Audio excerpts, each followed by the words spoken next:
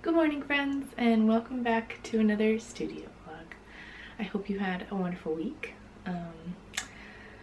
I had a good week, full of work. I have 1 week left of my current day job before I have a little bit of time off, and then starting a new nanny gig because the family I currently work for is moving, unfortunately.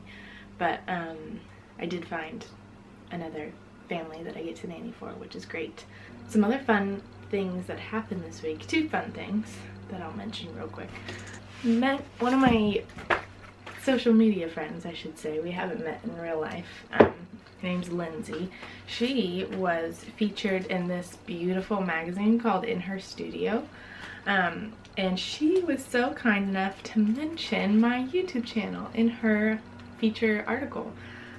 She listed me as one of her favorite artsy YouTube channels, and I was just so honored. I've never been mentioned in a magazine before, so even though it's small, I am so giddy and thankful for her, and thought that it was so cool. And this magazine is just beautiful regardless. If you like artsy, aesthetically pleasing, inspiring magazines, you should pick this one up. I found this one at Barnes & Noble. I'm not sure where else they are sold, but you can get one there. And then I went to a friend's house this week for like an art night with a couple of friends, and we made collage journals. So this one's mine. I had a lot of fun with them, and very happy with how my journal turned out. I'm using it as my to-do list maker. So the plan for today is working on editing a video that I'll need to post while I'm away on vacation in a couple of weeks. It's that Paint With Me video I filmed a couple weeks ago. And then my husband and I are going out to see a movie and out to lunch with my brother and sister-in-law, which will be fun this afternoon. And then I'm hoping to paint a thank you design for my Kickstarter backers. I'm going to make a little extra special postcard to put in every single package when the time comes. So I need to design that so that I can upload that to the printer to get printed. And we'll see what else happens, but that is the plan for today. I'm so excited you are here and joining me, and let's get started with some computer work.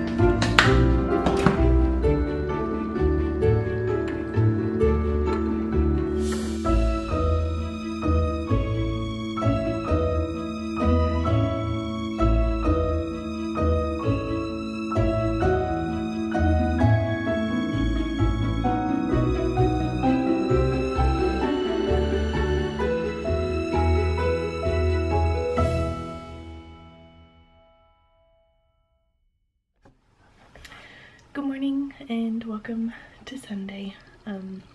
Currently having a little bit of breakfast, apples and peanut butter. And in the next hour, Jake and I are actually gonna go have a little work from coffee shop kind of work afternoon today in downtown Portland. So we're gonna go find a little coffee shop, work for a couple hours, maybe read for a little bit, and then we may stop by the downtown Powell's, which we have not been to in a really long time, depending on how busy it is, but that is what we're going to be up to for the next couple hours. And of course, I will take you along with me.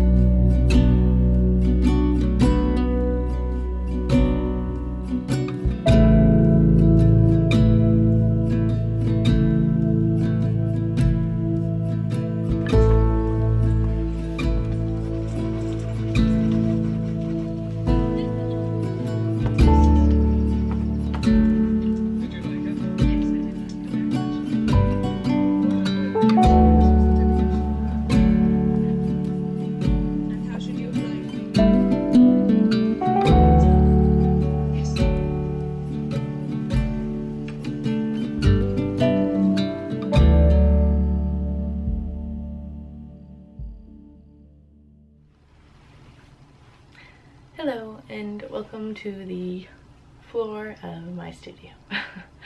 It's actually a couple of days later. I wanted to film a haul though from the weekend, and I just haven't managed to be able to do it yet, so I thought I would film it real quick before I head off to work. We, of course, as you saw, went to Powell's, but I also went to a garage sale and found a couple of things, and we also went to a flea market with my brother and sister-in-law. It was a very small one, but we just popped in and I found a couple of things there too. So, first from the garage sale and flea market. From the garage sale, I found this handmade, I think it's called an Afghan, but I would just call it a throw. Very beautiful. It was only $3, which is awesome. And then, ooh, also at that garage sale, a huge, like a nice sized picnic basket. I don't actually have a picnic basket to be able to hold all the things that you would take on a picnic, but this was absolutely perfect and only $2. That's what's so great about garage sales. And then there's this really cute metal deer that I thought would be nice Christmas decor, 50 cents. And then at the flea market, found a couple of books, 2 old children's books, Bambi's Children and The Tale of Benjamin Bunny by Beatrix Potter. And then Jake found this book, Bits That Grow Big, Experiments on How Plants Grow and Where They Come From. So this was just a cool, unique little book. And then finally I found this, I guess you would call it a wall pocket. You can put something inside and hang it on the wall, so I thought this would be super cool to put like dried flowers in. And made out of wood, really pretty carved detailing, super cool and unique find. And then, as you saw, we kind of bought quite a few books from Powell's. We haven't been to that downtown one, which is just the huge one. It's as big as a city block, they say, in a really long time, so we were bound to find some good ones. So I'll go through these quickly. Jake found this copy of Robin Hood, which was kind of a fun, unique little copy. And then I found this old vintage book called Stories of Birds, and it has beautiful illustrations inside, and each chapter is just a different story of a different species of bird. I just love stuff like this and cannot wait to read some of them. And then, of course, I always have to get some children's books whenever I go to Powell's. They always have some really cool vintage, unique ones. First up is this one called Beaver Valley. It's part of Walt Disney's old True Life Adventures. I've never seen these before, but as I've said before, we have a little beaver pond at our cabin, so I always feel a little connection to beavers. So I really love the illustrations. That was very cute. And then I've slowly started collecting stories from this collection. This one's called Little Gray Rabbit's Party by Allison Utley, and then all the illustrations are by Margaret Tempest. I have already collected 3 of these so far, so I found another one, which I'm very excited about. And I actually found a whole collection. This is the Little Gray Rabbit Treasury. So all of the stories of the Little Gray Rabbit specifically, and all the illustrations as well. But she has all stories of all sorts of different animals, kind of like Beatrix Potter. It's very similar. I found that too, which I'm very excited about. And then 2 more children's books. This one is called Badger's Parting Gifts. I haven't read it yet. I read little snippets of it, but I always fall in love with the illustrations and then have to get it. But this looks like a very cute story. And then I found this one as well, which is super unique. I love this one, called The Forest. And it has a little mouse who journeys through the forest. Again, I haven't read the story yet, but the illustrations are quite wonderful. And then we found this copy of Flower Fairies of the Countryside.